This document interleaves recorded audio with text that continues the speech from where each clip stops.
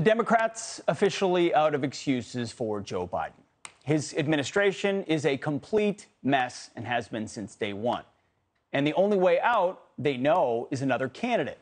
Biden is already terrifying the majority Democrat base, and the midterms are not looking good.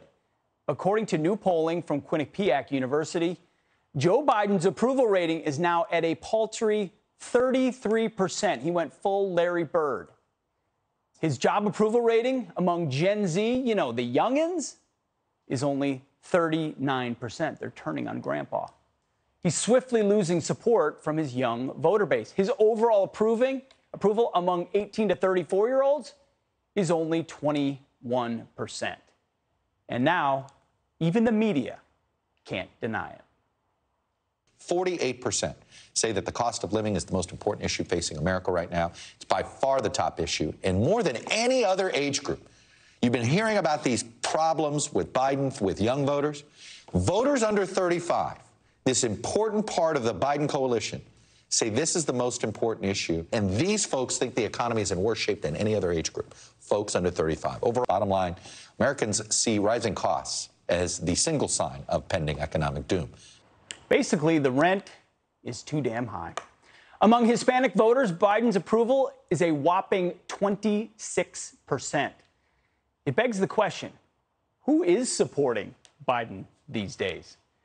Joining me now is Kayleigh McEnany, former White House press secretary and Fox News contributor. Kayleigh, that is the question.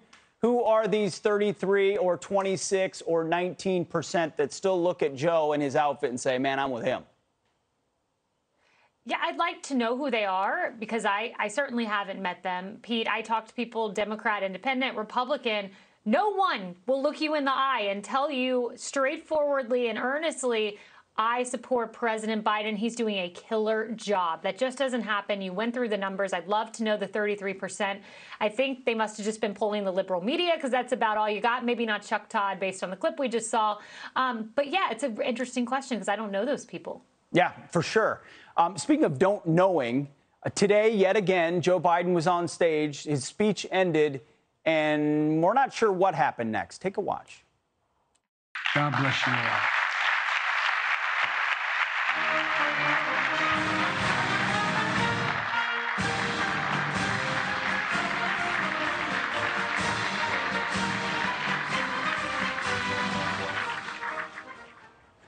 We could handle stuff like that if the policies were gangbusters, but it's that the policies are crushing the economy and, law-abiding citizens, and he's getting lost on the stage. Yeah, with an invisible handshake. I put up that video and one person said back, I think he's trying to shake hands with his non-existent supporters. And I'm like, that is a pretty good analogy for his presidency. This, of course, comes after the bird incident. They said it was corn on his shoulder, but looked very much like a bird had relieved itself on the shoulder of the president.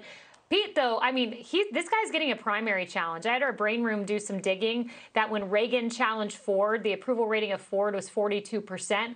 When Carter was challenged by Ted Kennedy, his approval rating was 32%. President Biden, invisible handshake with your non-existent supporters as the primary challengers are going to line up right beside you. Kayleigh, you've been, inside the White House, and the media tried to dig for every little scrap they could of dissension or disagreement inside the Trump White House.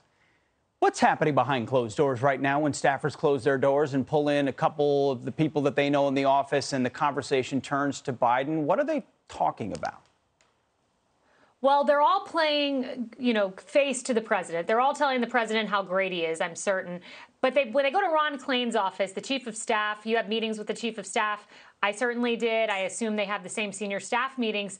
I'm sure there's panic. What can we do at this point? I mean, think about this. The war in Ukraine has not surfaced his poll numbers as they thought.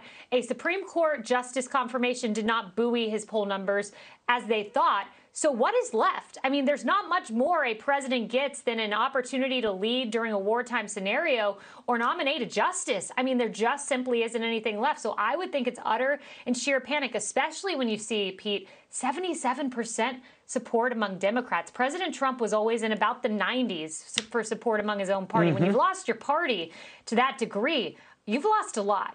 He still is, actually, amongst Republicans, to the chagrin of the Twitter class. Kayleigh McEnany, thanks so much for breaking it down. Hi, everyone. I'm Brian Kilmeade. I want you to do me a favor. I want you to click to subscribe to the Fox News YouTube page. This is the only way that I know for sure that you're not going to miss any great commentary, any great news bites, any great interviews coming your way on Fox. You can get it all here on YouTube. So subscribe right now.